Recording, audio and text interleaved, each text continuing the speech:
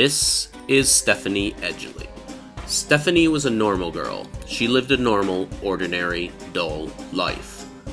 That is to say, she used to live a normal, ordinary, dull life. Normal went right out the window on the day they put her uncle in the ground. It was at Uncle Gordon's funeral that Stephanie first laid eyes on Skulduggery Pleasant. Skulduggery Pleasant is many things: ace detective, sharp dresser, razor-tongued, and he's also a walking, talking skeleton sorcerer.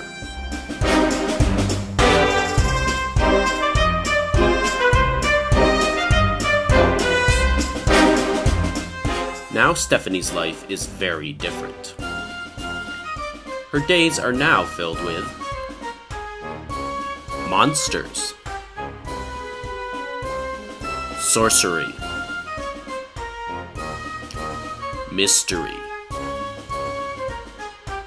and danger. There's no going back to the safe, predictable life Stephanie used to have.